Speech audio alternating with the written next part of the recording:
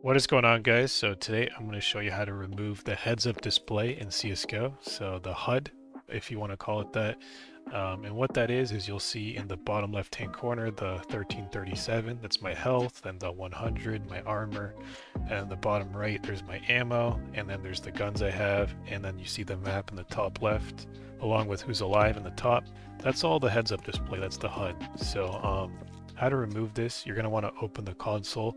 So press tilde, which is the squiggly line in the top left corner of your keyboard. Open this up, and then the command you're going to want to do is cl_draw HUD 0. So by default it's set to 1.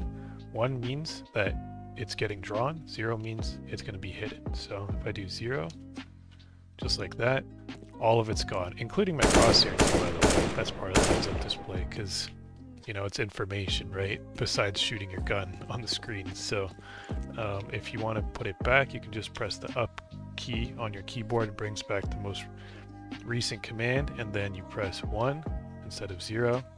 And just like that, you hit enter and your heads-up displays back. So that's how you do it really quick, guys, in the command line or in the developer console in CSGO. Hopefully you found this helpful.